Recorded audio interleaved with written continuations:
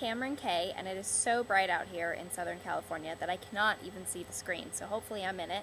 But I wanted to show you how to make some beaded bracelets, and you can do all different colors, shapes, sizes. You can use extra beads. They're so much fun, they're quick, they're simple, and they're a fun summer project. I'll see you there.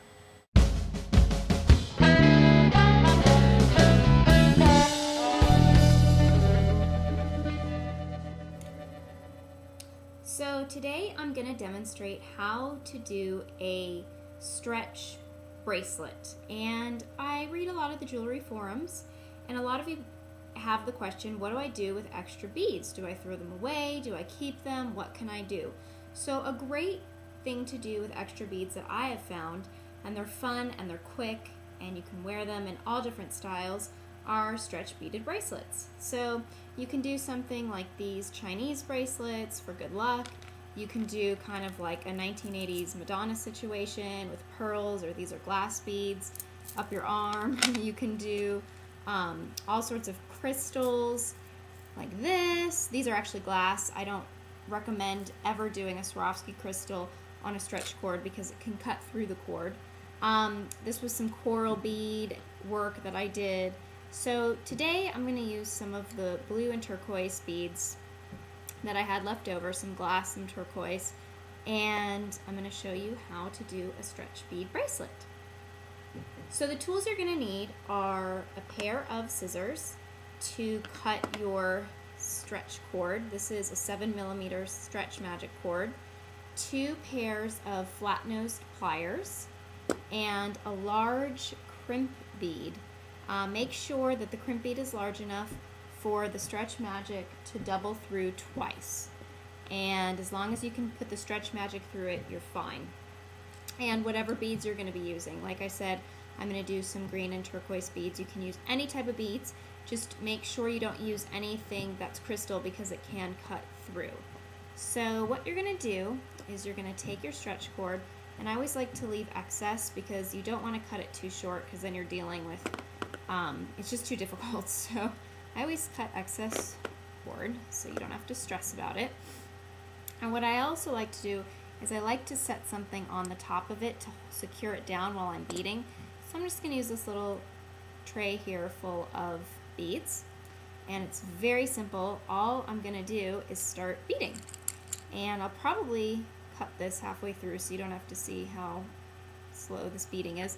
But you're really just going to take the stretch cord and feed it through the beads, like so.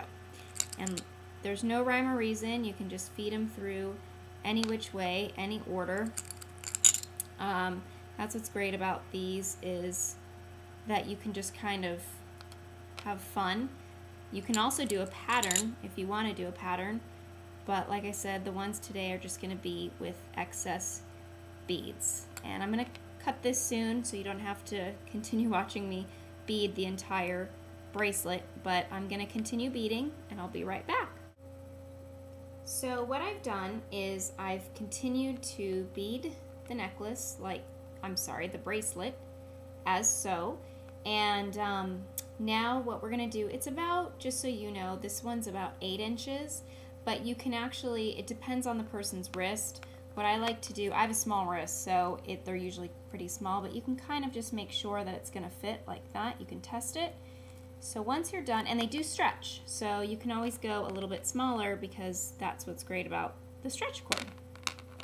I'm going to take the end of the stretch cord. I'm going to take my crimp bead and put the crimp bead through like so.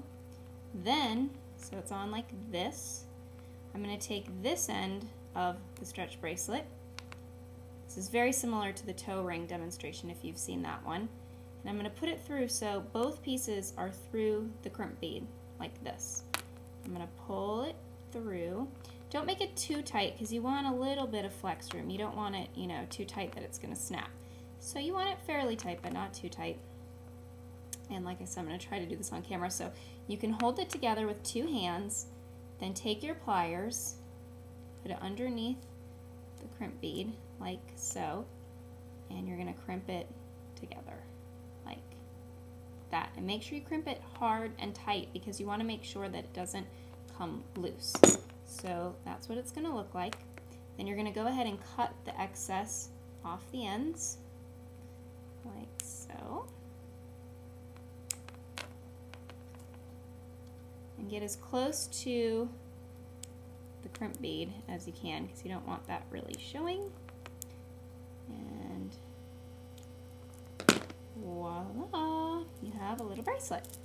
So it's fun, it's easy, it's great. You can stack them, you can do whatever you want to do. Like I said, great way to use extra beads. Happy beading!